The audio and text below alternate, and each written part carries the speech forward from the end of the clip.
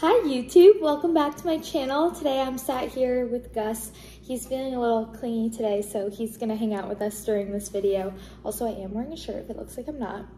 Today we're gonna be talking about weekend tips and overall how to still lose weight, hit your fitness goals when you're eating out, because realistically, we can try to not eat out for as long as we can, right? But that usually doesn't last more than 3 weeks, a month. Birthday parties, or your friends invite you to go out. We don't want to be on a weight loss journey where we can't do anything. If I have a specific fitness goal, I want to make it as attainable in my life, in my lifestyle as possible, and I don't want to compromise potentially friendships or events or important milestones or even just spending time with people just because of food, and I don't want you to ever feel that way either. So that's why I want to share these tips to just hopefully help, and so you can take like a deep breath and understand like it's okay if I eat out and I'm on my fitness journey, we can still see progress, and lots of progress at that. First off, I want to remind you guys what my method is when it comes to losing weight, gaining weight, or hitting a certain fitness goal.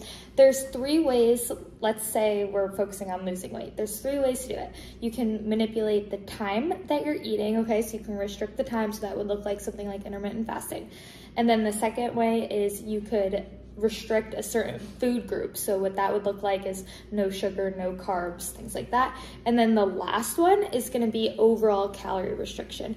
Now with my method that I use with myself and my clients, we skip the top 2 and go right to the last one, because the top 2, intermittent fasting and food group restriction, only work if it ends up putting your body in the last one, an overall calorie restriction or deficit. So that's why I'd rather eat sugar, eat carbs, and eat when I wake up in the morning, just making sure that my overall calories are in a deficit. If you're doing something like macro counting and you're learning how to do it, what's really cool is 9 out of 10 times nowadays in America, you can find the calories on the website, the nutrition information on different restaurants or fast food places. So that's really nice. And in that case, if you're someone who's running around all day and it's not like you just go out to eat once or twice, it's like you have to go out to eat a lot, you can opt for these places that are maybe 1% better, like a Chipotle, for example, or Chick-fil-A, and get like grilled food, and you can utilize their macros and calories and just input them into whatever tracking app you're using, Chronometer or MyFitnessPal, and that way it's just a part of your day, right? So then it just makes it easier. So that's tip number 1. Now the next thing is, I don't want you worrying about when you go out to eat about the food. Like, that's the last thing I want you to worry about. So for me, if I am eating really good Sunday through Friday, and then Saturday Brett and I go on a date night, I'm gonna have an untracked meal. I'm gonna track the whole day as normal, and then I'm gonna get to the restaurant, I'm gonna order something, and I'm gonna order what I want and what I like. I'm not gonna worry about it. I'm just gonna eat it. I'm gonna listen to my hunger cues. That's another big thing, eating slowly and listening to your hunger cues, and realizing maybe the last few bites, I mean, I grew up in a clean your plate household where you can't leave the dinner table, so it was hard to unlearn, but realizing that those last few bites, maybe I don't need them. And then I'll listen to my body, we'll take it home, maybe Brett will have that for lunch the next day, and we are just still having fun and enjoying our time and not worrying about it, but we're staying on track because the next day we just hop right back into the way we were eating the day before. Another thing that I forgot to mention about the fast food chains and different restaurants is I have a PDF on my website, and it's over 30 pages long, and it is a macro cheat sheet that you can have, and you can save it on your phone, and whenever you go to like Chick-fil-A, McDonald's, Burger King, Taco Bell, Subway, all of those are on there. Olive Garden's on there, Cheesecake Factory. You can go on there and look at different options that you can have that could potentially hit your macros. So that is a nice, easy way to do it, and I'll put that below and I'll link it for you as well. Okay, what do you do if they don't have the calories and macros and you're someone that doesn't want to take that untracked meal because maybe you've eaten out a few times and you really want to just stay on track, you know? You guesstimate, right? So you just do your best. Once you've been tracking for a little while too, it's pretty easy to see like what's 4 ounces of chicken, you know? So you just do your best. I think it's better to overestimate. So if I type something in like For example, if I got a fish like a mahi-mahi, literally everywhere you go in Florida has mahi-mahi, you get mahi-mahi. I get grilled with a rice pilaf and some veggies on the side. That's like a common meal that they have down here. I usually try to opt for a protein, carb, and some veggies. So what I'll do is if I track it, I'll like either add olive oil, like 2 tablespoons, because they always cook in olive oil or butter.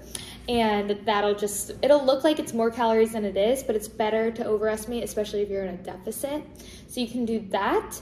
What do you do around the meal out? What I like to do is just eat the whole day as normal. Or if I know that I'm going out, like one of my favorite things to get is sushi. I know I'm getting sushi, I already know what rolls I'm getting and where we're going. So what I'll do is I will kind of change my meals during the day to make sure that I have carbs saved, protein saved, fat saved for when I go get sushi. So if my typical breakfast usually looks like eggs, toast, bacon, and like yogurt with granola, and I have like a big breakfast, maybe I'll have a smaller breakfast and more just protein focused. So it'll be like eggs with egg whites and then bulk it up with like peppers, onions, spinach, and then have like 1 piece of toast on the side instead of 2 with some jelly instead of peanut butter to save calories. That way I'm not starving myself, I'm just banking myself some calories for the end of the night. Now, same goes with like drinking and stuff like that. I just always set the premise beforehand. I am a plan ahead type of girl. Like, I wanna know what restaurant we're going. I'm gonna look up the menu beforehand. I'm gonna pick what I want beforehand. And I know it sounds like super crazy, but like that's just always how I've been anyways. Now I just add the extra step of seeing, okay, how many calories are in it, right?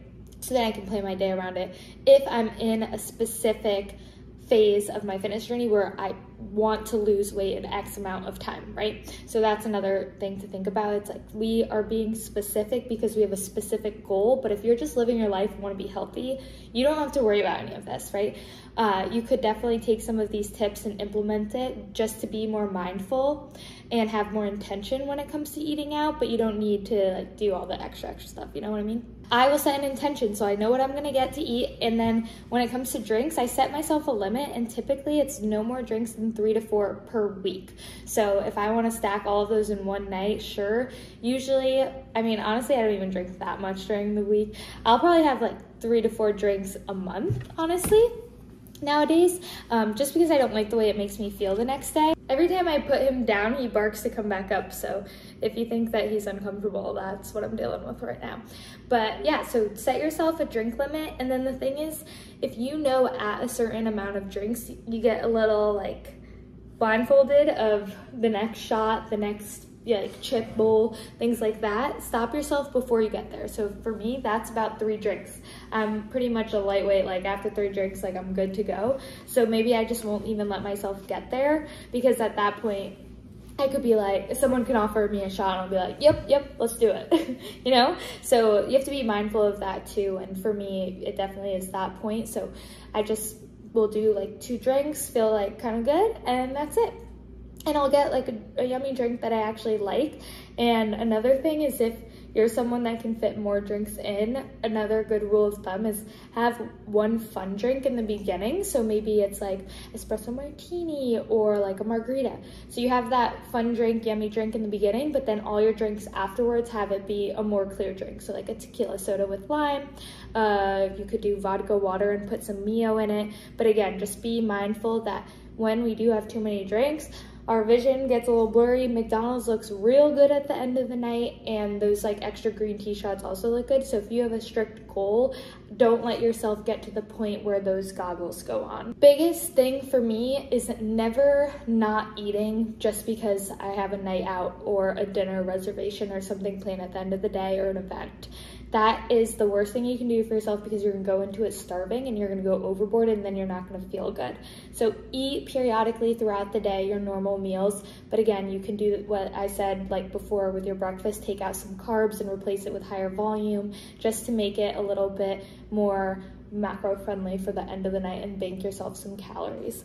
But you definitely shouldn't go in starving yourself. Another little tip is, let's say you're going out for breakfast instead of dinner. I know we're talking about the end of the day so much here because it's more common. So if you're like a pancake girl and you love pancakes, sometimes I'll like just drink a protein shake before I go out to breakfast. So like I already got my 30 grams of protein, cool. And then I'll go out to breakfast and I just like get a pancake. And I don't have to worry about the protein because I had it right before I left. And that's like a fun little tip that I've heard a little while ago. And I use it all the time when it comes to breakfast. Also, like protein just costs so much more money. So that's a nice way to save money and also just get the protein in beforehand and enjoy your pancake. Do the same thing when it comes to dinners and nights out too, but usually like dinners, the course is around the protein anyways.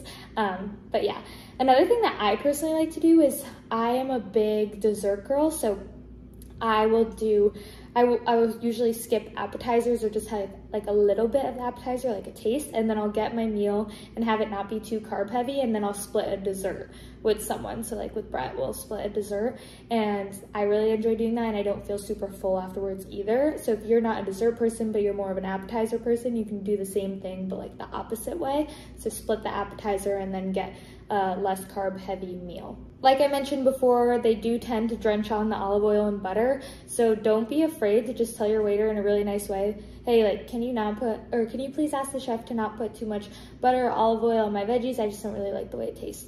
It's a really nice way to do it, and you're not lying, you know?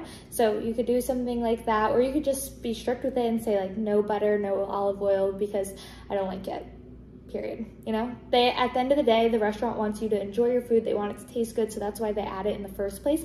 So if you ask for them not to do it, of course they're gonna do it because like they want to please their guests, hopefully. Okay, let's really quickly talk about buffets and then we're good to go. So when it comes to buffets, I like to do a 1 plate rule. So I'll have my plate and mindfully I'll divide it into 3 categories. So 1 whole half of the plate I'll try to fill with veggies or salad.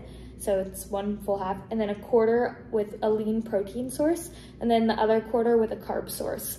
So that way you have 1 plate, you fill it up. Obviously don't be like funny and like stock up on the pasta, but try to stick to this because that is a healthy portion size and it can definitely help with maintaining your goals and making tracking a little bit easier because you can visualize that. Biggest thing is to really set those boundaries before. How are you gonna approach it? What are you gonna do? And be really specific with those. So like if I am going out tonight, I wouldn't just say, oh, I'm gonna try not to drink a lot. I'm gonna say, I'm stopping myself at 3 drinks, period. You have to set yourself a specific standard and boundary so you stick to it. Without specificity, is that the word, Gus? Without that, it's really hard to stick to anything because then the line's blurred, right? So set yourself that standard and stick to it and just get right back to it the next day. Don't dwell on it. The stress of dwelling on it and like feeling bad about it is gonna be 10 times worse for you than the actual meal was in the first place. So remember that when you're feeling down or if you had French fries the night before, you're fine, you're gonna do fine, just get right back on track today. You're always 1 decision away from being back on track. So just remember that, remind yourself that, and enjoy your weekend because you deserve it. It was a long week and you deserve it. Happy Friday. Say bye, guys. Bye.